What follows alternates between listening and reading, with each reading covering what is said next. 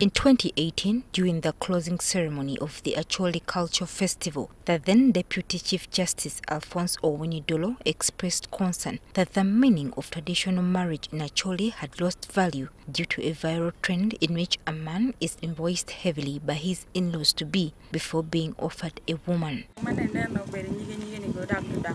Now, the cultural institution of Acholi has passed a new bylaw on bride price. The cultural leaders say the exorbitant request had caused many young people to shun marriage and instead opt for cohabitation. When you look at our marriage now, and by the time I was growing up, when my sisters, elder sisters were married and so on, it is unfortunate. The money economy has come and is changing a lot of things. People who have money think they now can drive or every kind of agenda, social agenda. The cultural leaders say the exorbitant request had caused many young people to shun marriage and instead opt for cohabitation. So many young people are not at all trying to get married because they just know they don't have what it takes by current standards. They're just not reaching there. And to many who galvanize the courage to go and marry, it has become a permanent issue in their marriage after they got married. With the magnitude of the outcry and fear for cultural extinction, many elders believe that the bylaw has come in handy. The bylaw states that the parents of the girl should not demand for bride price that is over 5 million Uganda shillings. So it left room still for you to negotiate. You can marry at 1 million, you can marry at 2 million, you can marry at 3 million. But going to 5 million, then you are becoming irrational. If you insist on giving it as the bridegroom, then you give it as a gift, not as a marriage article.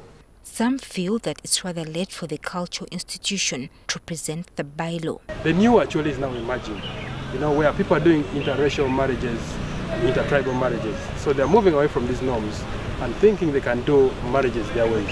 And if they have put bride wealth or marriage to something like 100,000 shillings, that is 50-52 of them, they will not still marry. I think it's basically the mindset, or there are others who are just irresponsible. The reality is, for Keika Alquar to give you a certificate, one of their members, either from your clan, must have been in attendance of the marriage negotiation processes to say this is legitimately what we call a traditional marriage in the Acholi context. Arthur Owor, the director of the Center for African Research, says the simplification of traditional marriage will make it easy for couples to separate. Because going by the standards it used to be set in the sense that it self-regulates itself.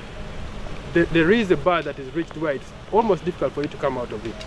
But where we're now going, it's very easy to get into, and by the same token, it's easy to move out. According to the new regulations, where one seeks to marry an Acholi lady, the groom will be required to provide a lamp, paraffin, laundry and bathing soap, a box of matches, one big saucepan, a stool and a suit for his father-in-law, a gomesi for his mother-in-law, cigarettes, one goat for his bride's uncle, one goat for her paternal aunt, a fee for the bride to open up, and one goat for preparing the marital home. Other requirements include facilitation for the marriage committee, 6 goats for dowry, 6 cows for dowry, and money that is between 3 million to 5 million shillings. However, in case a lady comes from a royal family, then a man is expected to deliver a leopard skin, a bangle, and beads. Also, if the woman had an abnormal birth, the family of the groom is expected to take a sheep and a white hen for marital rituals.